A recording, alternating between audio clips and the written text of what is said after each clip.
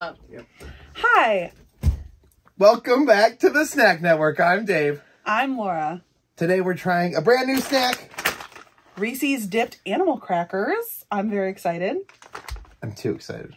Yes, I can tell. Yeah, with the springing up. The springing. And there's a thingy. You're supposed to rip it at the thingy. Am I? Can I just go crazy? Or is like whatever works. I'm a fan of Reese's and I love animal crackers, so I'm hopeful these are not dry. I'm hopeful that these are like amazing. That's my hope. I got an elephant. A bear? You think that's a bear? Is it a bear? Is this like a polar bear? I smell Reese's. It looks like it's like coated with peanut butter and then like the bottom is chocolate. Yeah, it's like... Which might not be the right chocolate to peanut butter like ratio, you know? Depends on what the cookie tastes like. Cheers. Cheers.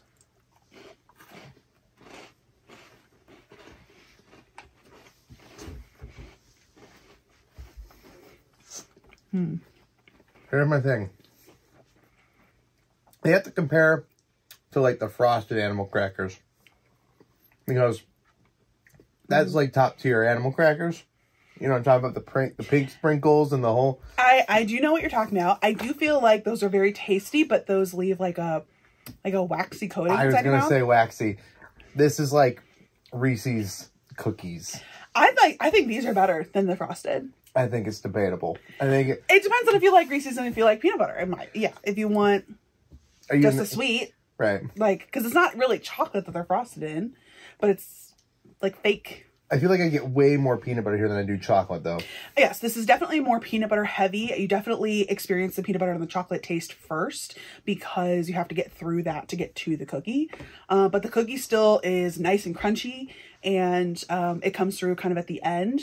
So I feel like you do still get a plenty of peanut butter and an okay amount of chocolate. I would prefer a little bit more chocolate.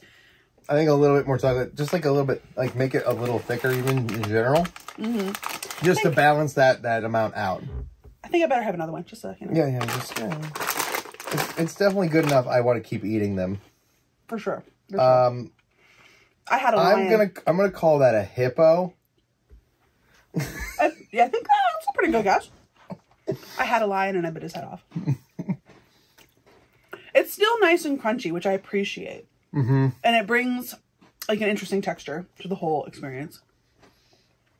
Eating the second one, getting more chocolate. Did you put it like chocolate? I might have done it, you know, where because people say you're supposed to eat like Pringles a certain way. Mm. This was tasty. I liked it. I like the amount of peanut butter. I want a little bit more chocolate. You do still get a little bit of the animal cracker flavor, but for me, it's mostly about the crunch. It's good. It's real good.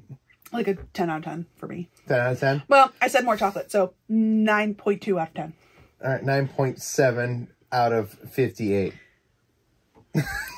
That's a kind of a low score. In Jeff's fractions, it's like a 9.7 out of 13.2. That's still pretty solid. Not like great, but you know. I would definitely recommend the Reese's dipped animal crackers. Solid, especially if you like Reese's, especially if you like peanut butter. Don't pass them. They're a little hard to find. They're not like common. And you can find them in like these little bags. Like this is it. Or, I could eat this entire bag in like in one go. That's the thing, is just kind of grab it at a gas station, eat the whole thing, don't pass it. Like just grab it. You see it? Mm-hmm. The only other place we've ever seen them is like in bulk. Where you get to buy like 16 bags. So, you know... Yeah. Some people might be okay with it. I think this is a delicious treat, and I would have again. I would too. We taste new things here almost every single day.